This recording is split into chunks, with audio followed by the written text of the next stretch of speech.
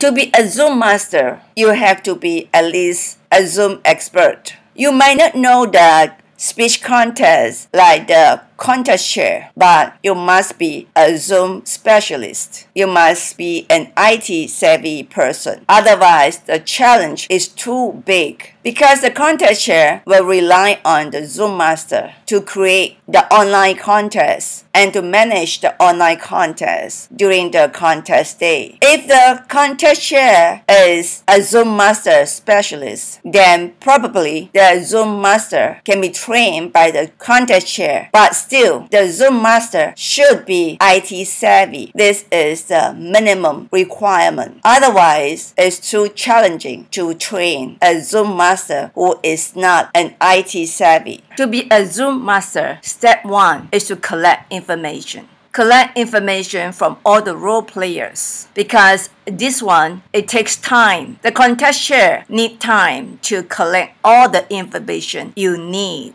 Step 2, to confirm the master plan with the contest chair. This master plan should be provided by the contest chair, but the contest chair and the Zoom master need to go through the plan and thoroughly understand the entire diagram, the flow, and the process. Step 3. This is one of the biggest tasks. After we have our participant management plan, we need to convey this to every participant before they sign in. This will save a lot of time. This will save a big hassle. This will make the entire flow smoothly. Don't underestimate this plan. If you plan well and if every participant follow the guideline accordingly, the entire contest flow will be efficient. Step 4, plan flow management. This participant management has set a good ground for the flow management. Without this part, the flow management cannot be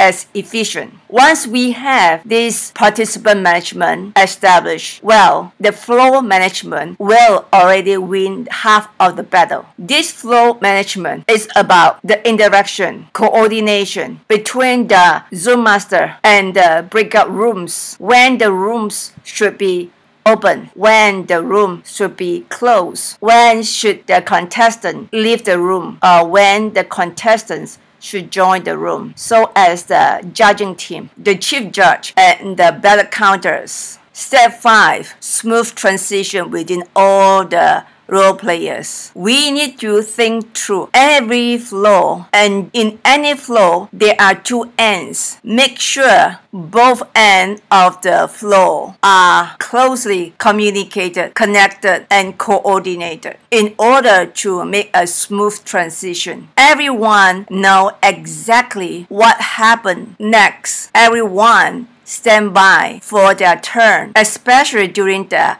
contest. The stage transition must be very smoothly run. Step 4, make sure all the role players can function online. Every role needs to be trained if they are not IT savvy or if they are the first time. Last but not least, arrange on the contest day. As a Zoom master, your focus broadly are 2 aspects. The first aspect is the participants, which include managing waiting room, managing audio and video. To manage waiting room is to make sure that all participants are renamed accordingly before you admit them into the Zoom. Managing audio and video is to make sure all the participants turn off their video or audio when they need to. Otherwise, you will have to, by force, mute the participant or stop the video. Breakout room and the flow. Manage breakout room is to make sure all participants who are assigned to the rooms will join the rooms. Announce clearly the time to close the rooms and to open the rooms, particularly when the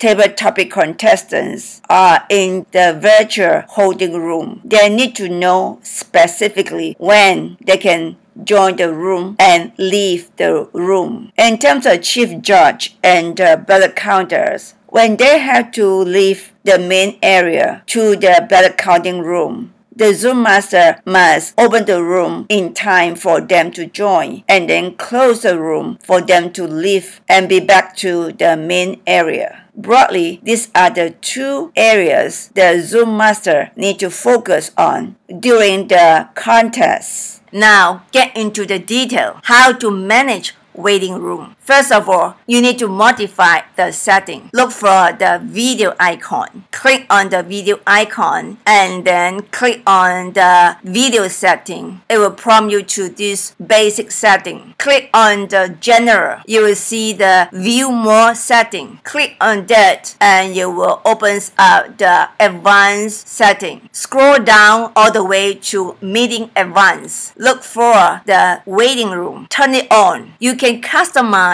the title, logo, and description. Once you click on this, this window will pop up. You can write a message to the participant when they sign in. You can also elaborate on what you want them to do. After that, when you sign into your Zoom, at the bottom is a row of all the key functions. When a participant try to sign in, you will see this pop up from the participant. Then click on this participant icon. This window will pop up and you can see clearly who is signing in. You see one person is waiting and now you can manage either admit this person or to remove this person. According to the guideline, this person should have renamed himself or herself. If he has not, then don't admit him. If you know this person, it's good that to contact him to let him know that what he needs to do in order to be admitted. Because the contest chair would have already informed every participant that they need to rename their Zoom accordingly. Now, even the participants who are already in the meeting, you can still remove this person for if you have to. Pre-assign breakout room. Why do we need to pre-assign breakout room? This is to save a lot of work. As a Zoom master, on the contest day, you would have saved a lot of work if you have pre-assigned the breakout room. Let's see how it works. When you schedule a new meeting, scroll all the way down to the meeting function. Make sure you take this enable join before host and click on breakout room pre-assign. Click on this create room. Once you click on create rooms, it will pop up this window. This is blank. Then you will click on this plus sign to add rooms. I have added 3 rooms. You can rename your room accordingly. Key in the email address here and hit enter. If you don't hit enter, it will not get down here. This is the reason why we need to get the web email from for all the participants who need to be in the breakout rooms. Without the Zoom email, we cannot pre-assign. Once you have pre-assigned the rooms, it shows here. Now you sign into the meeting and click on the breakout room icon. You see the pop-up window and you see the 3 rooms has been assigned. Once all the participants start signing in and once the participants who are assigned into the room shows up, their name will begin to show in the room they are assigned. Now you don't see it because they have not signed in. You see this one, the difference between having the pre-assigned room is this one. Once you sign in the Zoom, you click on the breakout room icon. You see the pop-up window immediately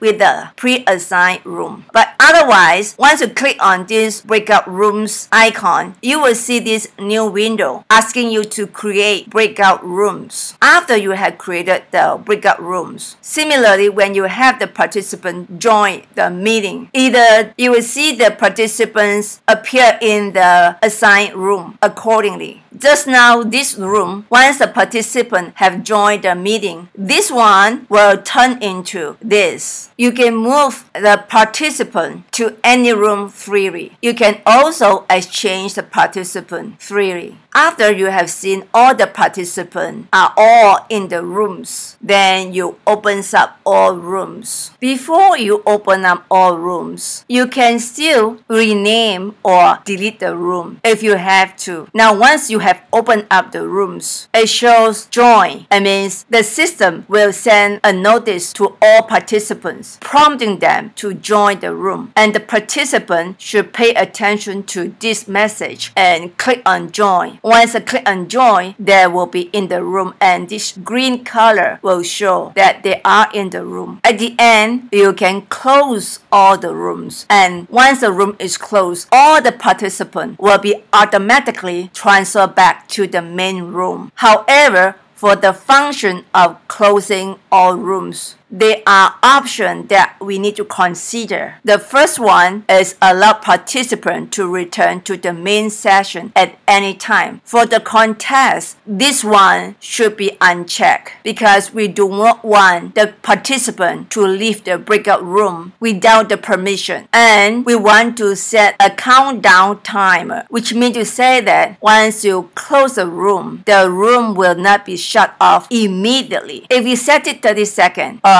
60 seconds, all the participants will be transferred back to the main room after 60 seconds. That means at the time when you close the rooms, you should announce to the contest Toastmaster and all the participants that the room is closed now, and you will be sent back to the main room in 60 seconds or 30 seconds. Then all the participants in the rooms should turn the audio and video off and get ready to be sent back to the main room. As a participant, to join the room is a matter of accepting the invitations. Just click on join when you receive the notice or when you're prompted with the message join the breakout room. To leave the room, there are two aspects. One is to leave the room individually. Another is to leave the room altogether. When the room is closed, everybody will leave the room altogether. But in the table topic contestant hold up area, the virtual breakout room, one contestant will leave at a time. At that point, the participant will just click on leave icon and leave one by one. If the participant need to move to another room because of many reasons, one of the reasons is the Zoom master have wrongly assigned, or if the contest chair requests so, the contestant cannot move it themselves. Only the Zoom master can move them to another room, or there are two contestants need to exchange the rooms. Again, only the Zoom master can exchange participants from different rooms. The participant cannot do it themselves. The direct involvement of the participant only in two situations. One is to join the room and one is to leave the room individually. That's all. This is how a Zoom master functions. This is how to be a Zoom master.